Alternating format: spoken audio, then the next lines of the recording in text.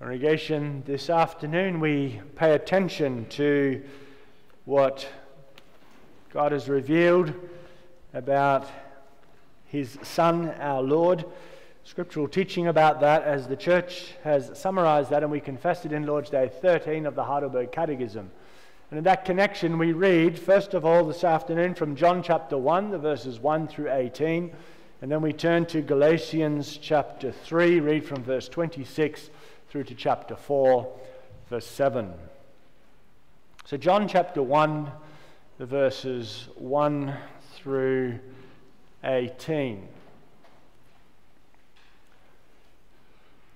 Hear the word of our God.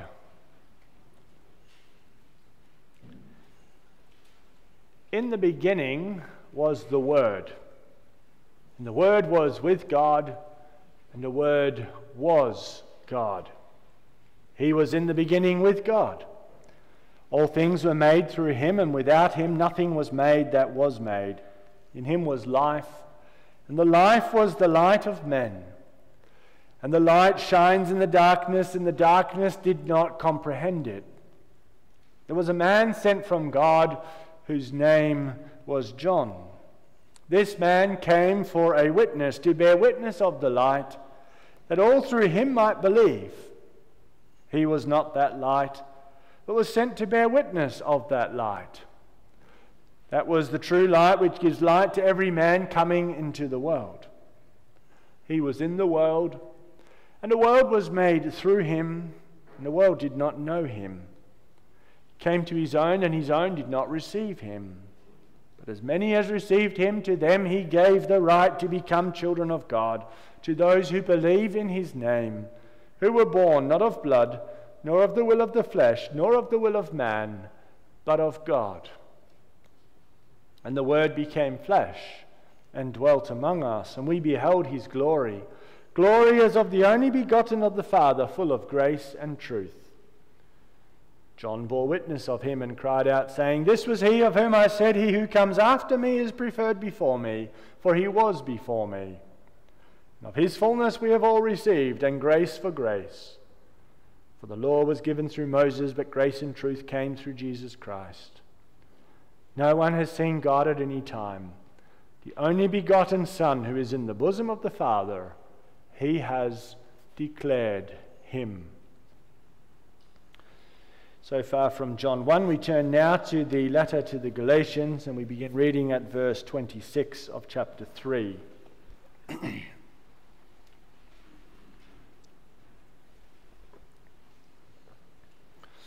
Galatians chapter 3, verse 26.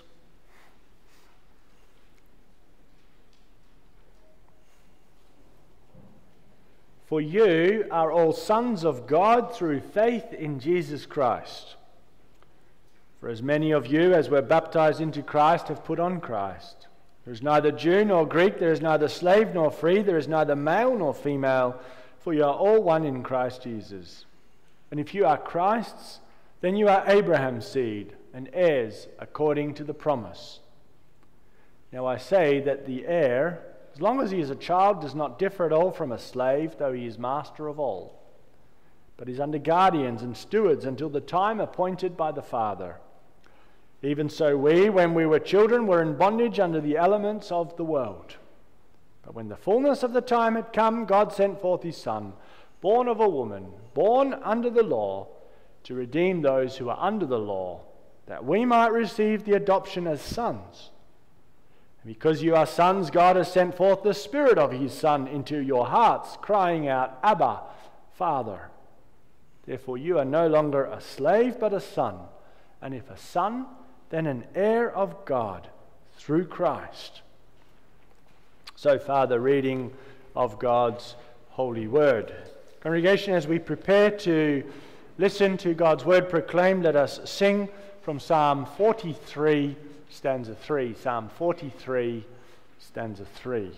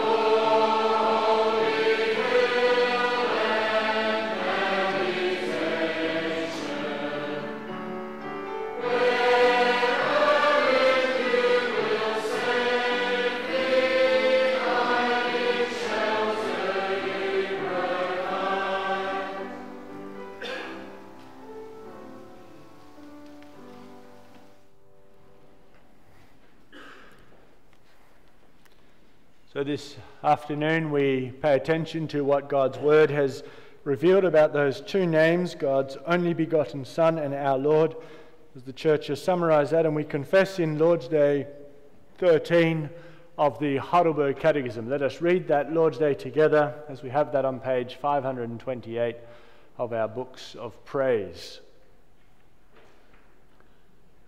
And there it is asked and answered, why is he called God's only begotten Son, since we also are children of God? Because Christ alone is the eternal, natural Son of God.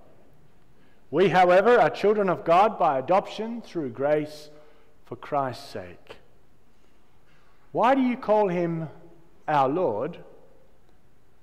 Because he has ransomed us body and soul from all our sins, not with silver or gold, but with his precious blood, and has freed us from all the power of the devil to make us his own possession. After listening to the preaching of God's word, let us sing in response from hymn 25, stanza 1. Hymn 25, stanza 1, after the sermon.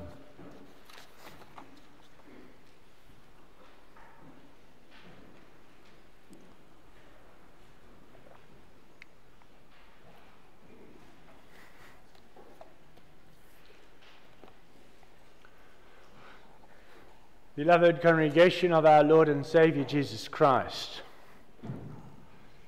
there is a knock on your front door. Upon answering it, you discover that it's the Jehovah's Witnesses that want to pay you a visit. They've come to have a discussion with you about the terrible state our society is in, or some other catchy topic. And you're probably aware that these people do not believe that Jesus Christ is true God. They don't believe that he is the eternal, natural Son of God, as we confess in this Lord's Day. But really, how serious is their denial of the divinity of Christ? How serious is it that they refuse to believe that he is true God? They still believe that he's someone very important. And they still believe in God, and they want to make society a better place. How serious is their error? Now, Lord's Day this afternoon describes how Christ's sonship is different from the way in which we are children of God. And congregation, is this just a matter of splitting hairs? Christ is the eternal natural Son while we are children by adoption, or is something more fundamental at stake? Is the divinity of Jesus Christ important? The answer is a resounding yes. A yes that the church has maintained from its earliest days. The Jehovah's Witnesses, as well as meaning as they might appear, are messengers of Satan, for they deny the heart of the gospel. And so our theme this afternoon will be the eternal natural Son of God restores us as children of God. We'll see two things. First of all, Christ alone is the eternal natural Son of God, and we are children of God by adoption through grace for Christ's sake. So the eternal natural Son of God restores us as children of God. And we see, first of all, Christ alone is the eternal natural Son of God. And secondly, we are children of God by adoption through grace for Christ's sake. First of all, we pay attention to the fact that Christ alone is the eternal natural Son of God.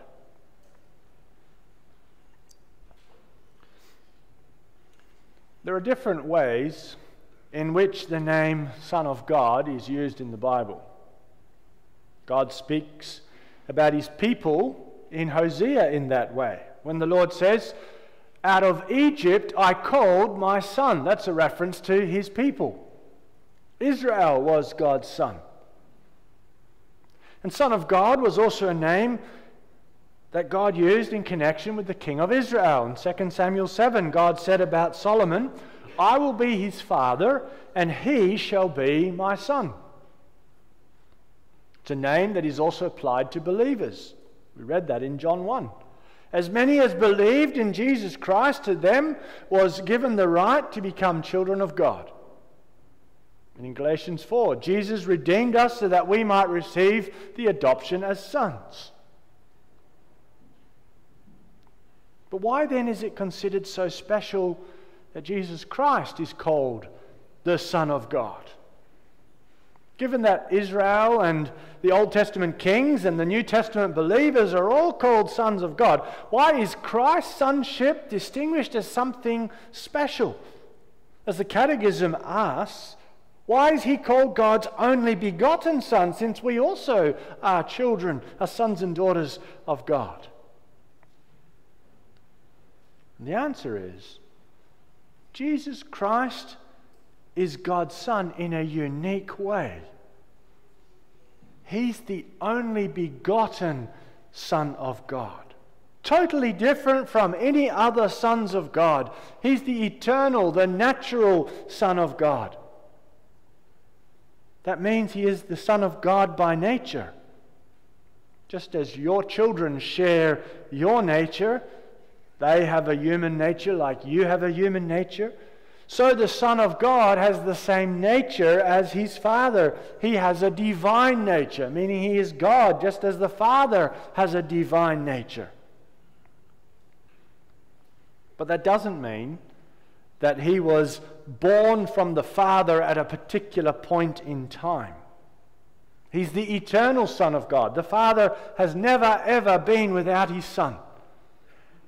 In the Athanasian Creed, we confess he was begotten before time. He's eternally God's Son. And that's because he is of one substance with the Father, as we have it in the Nicene Creed. The Father is God and the Son is God too. On this Lord's Day, we confess that Jesus Christ is God. He's the eternal, natural Son of God. That means he is God as much as the Father is God. And that becomes clear from what we read in John 1.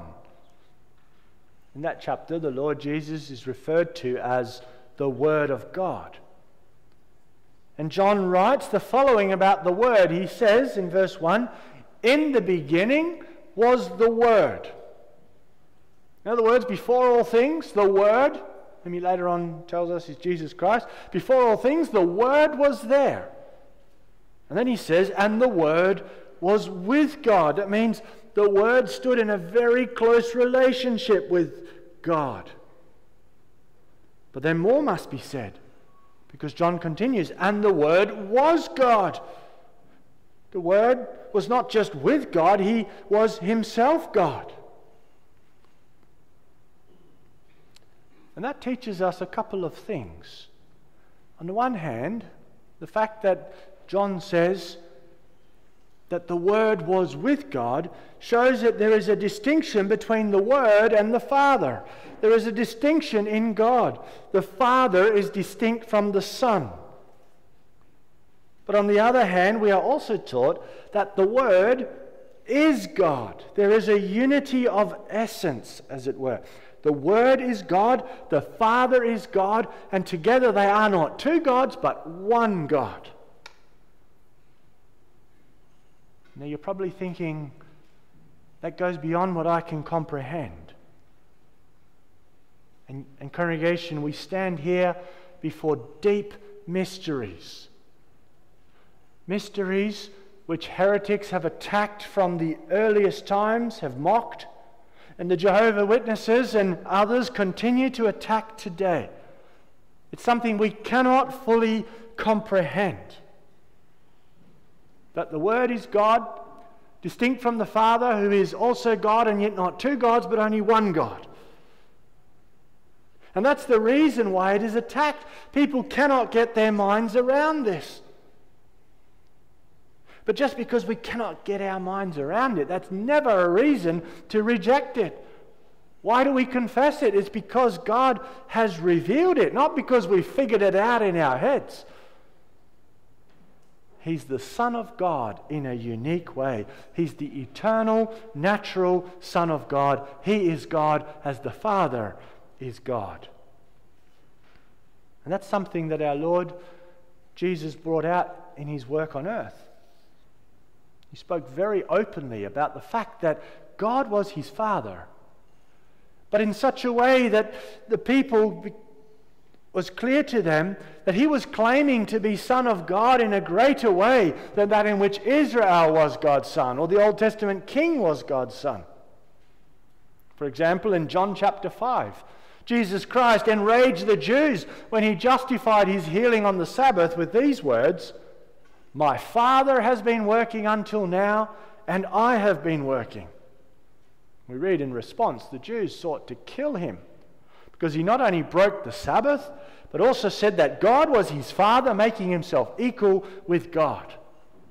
The Jews understood Jesus was claiming that God was his Father in a unique way. And Jesus didn't argue with that. In fact, he went on to make even clearer to the Jews his special relationship with the Father, for he was doing the Father's work, divine work. Clearly from his words and works, Jesus Christ was Son of God in a unique way. The Son who was equal to God, who was true God. And that raises the question, so what's the significance of this? Why is it important that we confess this? Well, John 1 verse 14 says that the Word became flesh and dwelt among us. And that's an incredibly amazing thing, to which more attention is given in the following Lord's Day 14. The Word who was with God, who was God, the eternal, natural Son of God, he became flesh and blood. He came down to earth. He lived and breathed and walked and talked on this earth.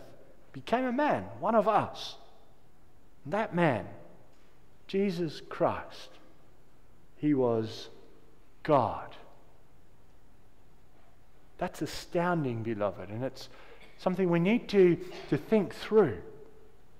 You think of John the Baptist standing at the Jordan River, baptizing the people that came to him. And that they all came, one after another. All these human beings came to him to be baptized.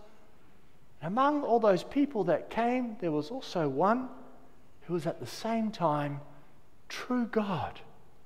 A man of Israel, a Jew. Jesus of Nazareth stood there at the Jordan. But that man was also the Word of God, the eternal, natural Son of God. That man was God himself, who had come to earth, who had taken on human flesh and blood, who had taken up residence in this world. Sin had created a divide, a barrier between God and man. Nothing man could ever do would ever bring him back to God. The way back into paradise was closely guarded in more than one sense.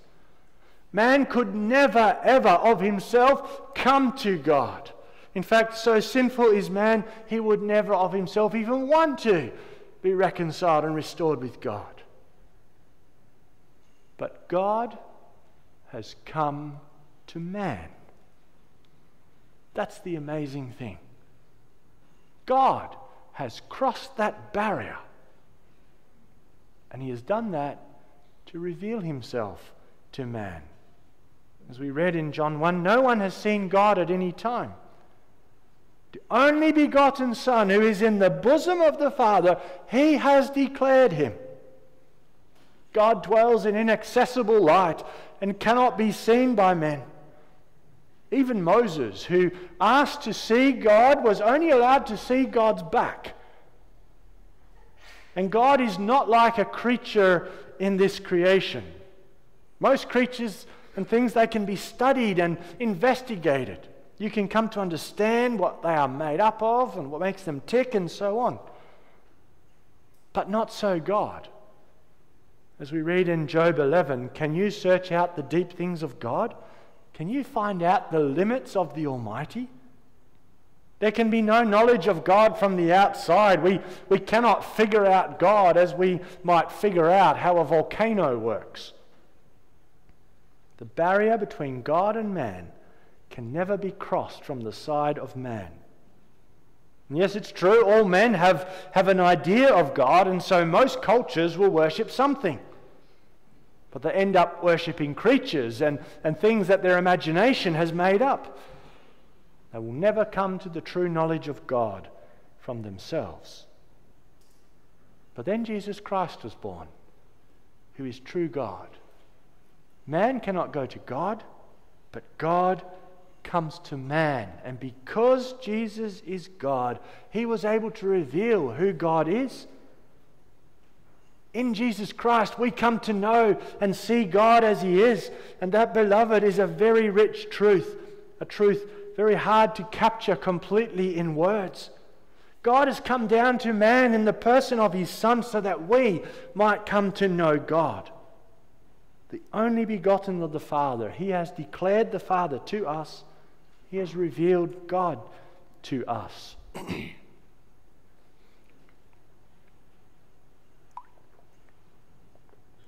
And that's true in a number of different ways.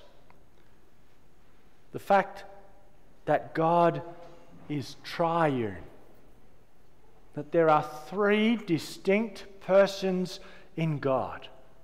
Nobody could work that out themselves, for it's a mystery that we cannot fully comprehend. That there are three persons who are God, and yet only one God. We can't get our minds around that. And yet, through Jesus Christ, that's exactly how we have come to know God, as the triune God. You see in that way how the Lord Jesus Christ has revealed God to us. He has revealed who God really is.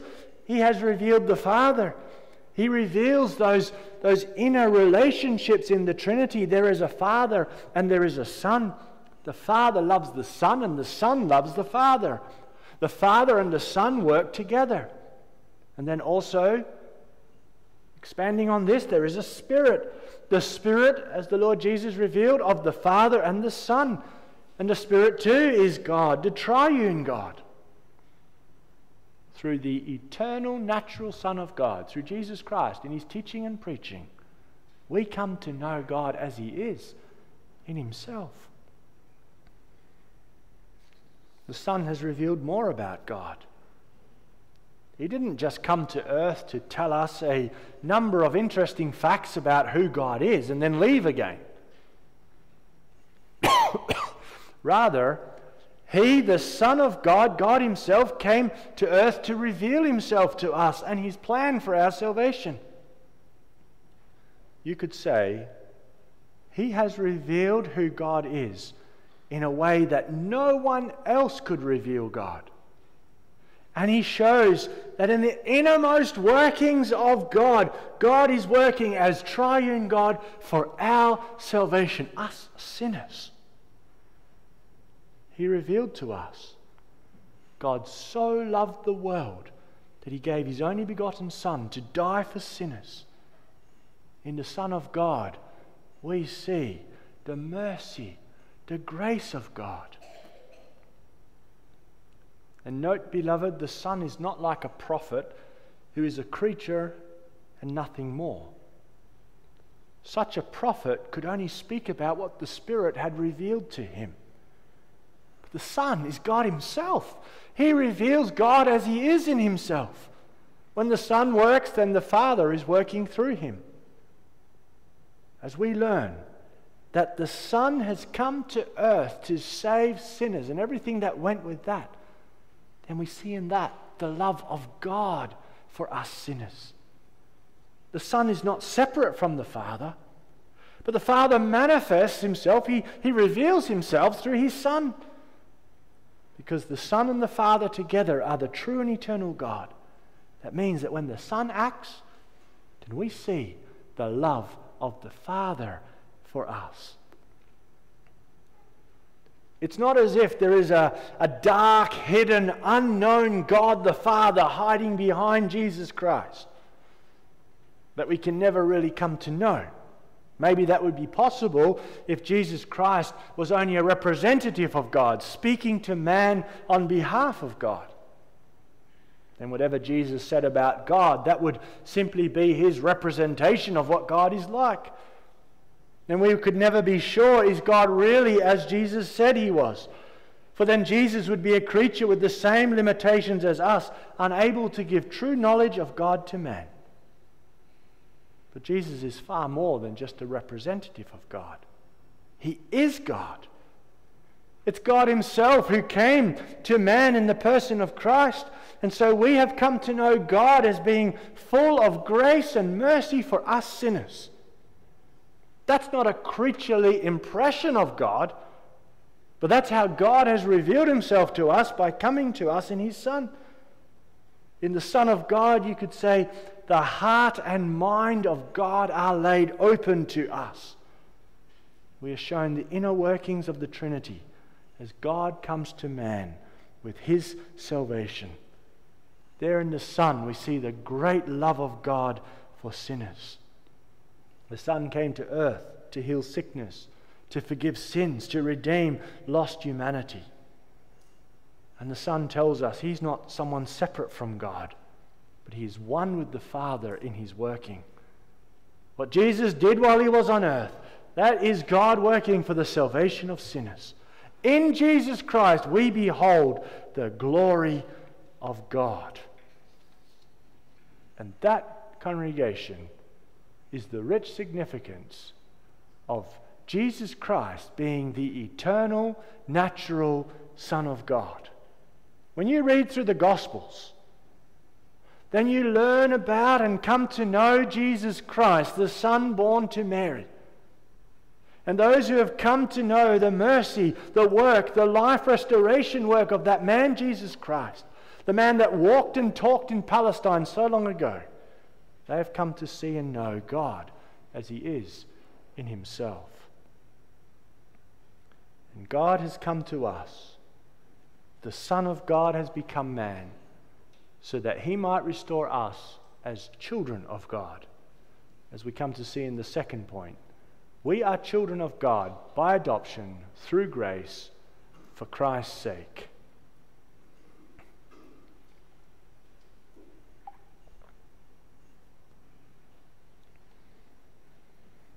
Yes, we too are children of God. That's what we have been made because of the only begotten Son of God.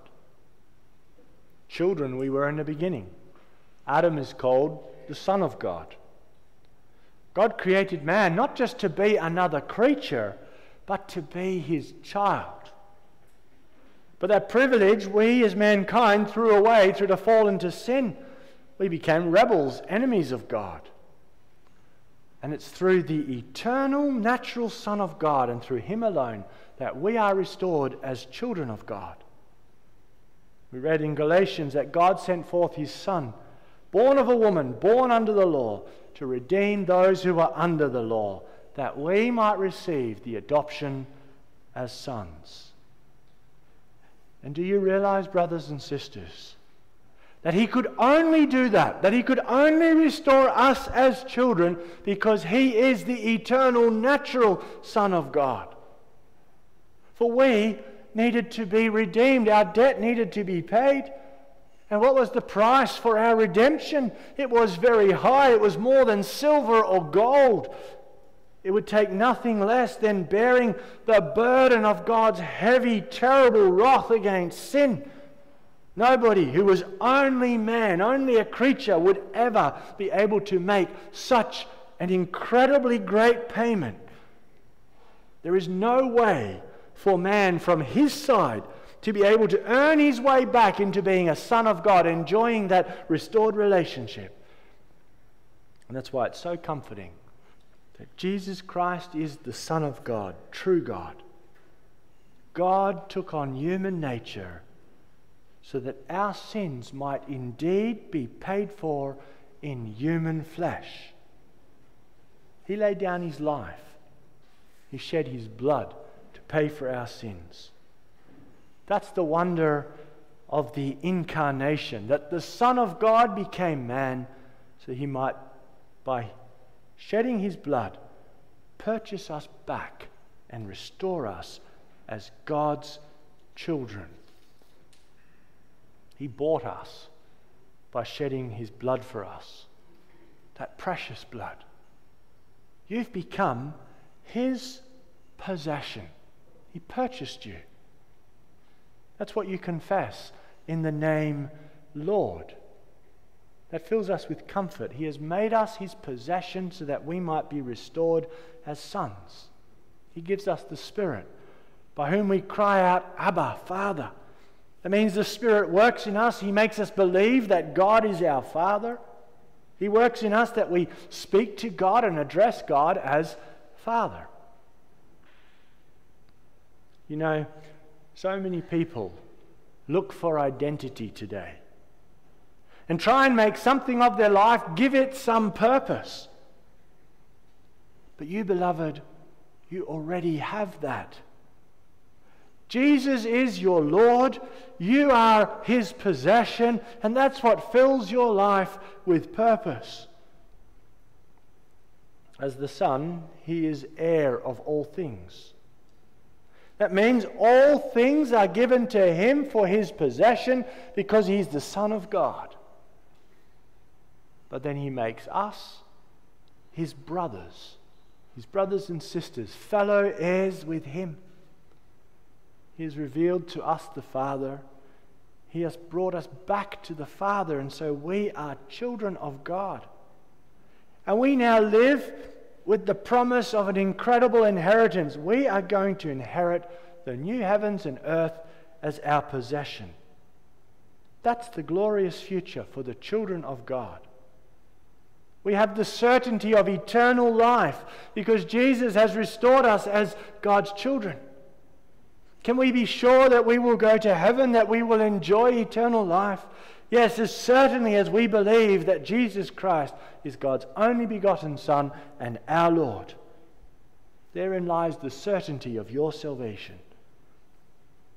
It's only because he is the eternal natural Son of God that he could do all these things. He needed to be God to ransom us from our sins. He needed to be God to pour out his Spirit, the Spirit of adoption, on us. He needed to be God to reveal the Father to us. He needed to be God to bring us back to God. That's the wonder in his name, Son of God. God has come to us rebels in his Son to bring us back to himself. We would never have been able to come to God from our side, but God has come to our side from his to bring us back to himself. See here then, beloved, the terrible poverty of all who would deny that Jesus Christ is the eternal natural Son of God. For if that's so, then God has not come to us. Then God remains in heaven and we on earth, and there is no bridge in between. It's striking that the Jehovah's Witnesses deny that Jesus Christ is the eternal natural Son of God. And they also believe that they more or less have to save themselves by their own efforts. They are attempting to find their way back to God. They have denied the way that God has given, the way by which God comes to us himself in Jesus Christ to restore us as children of God. And so faith in Jesus Christ as God's only begotten Son is no insignificant issue. It's the heart of the gospel that is at stake. Our salvation stands or falls with whether or not we believe that Jesus Christ is God's eternal natural Son of one substance with the Father. And our Lord's work for us is comprehensive.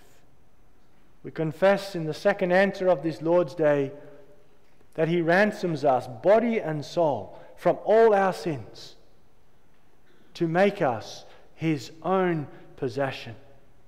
He ransoms us body and soul, not just our souls, but our souls and bodies as children of God.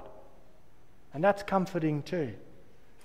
It encourages us in the midst of the ups and downs of this life. I am now a child of God. Through faith in Christ, my soul is secure, for Christ has redeemed it, but also my body is safe. Yes, I don't know what is in store for my body in this life.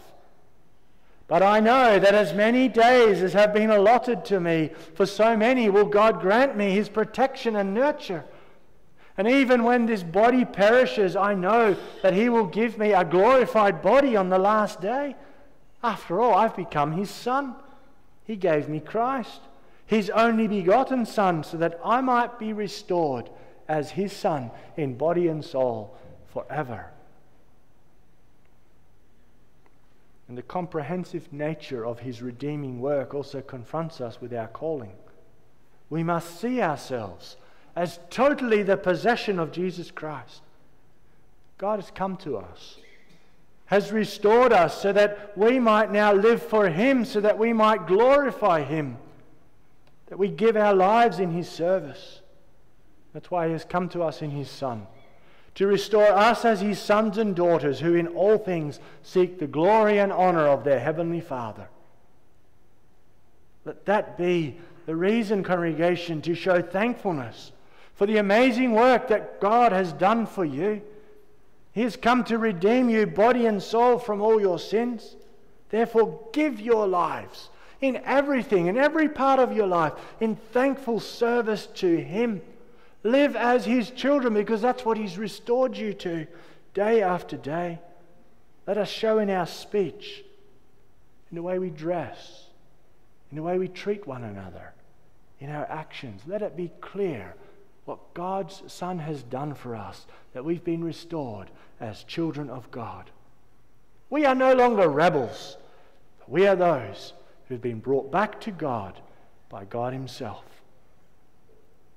The name of our Saviour is God's only begotten Son, our Lord. See, in the name Son, God has come to us in Jesus Christ, brought us back to himself, something we could never have done. His name is also our Lord. He's paid the price for our redemption. He has purchased us so that we are now his possession. In these names, we confess the certainty of our salvation, the certainty of our being restored as children of God. To the triune God, Father, Son, and Holy Spirit, be the glory forever. Amen.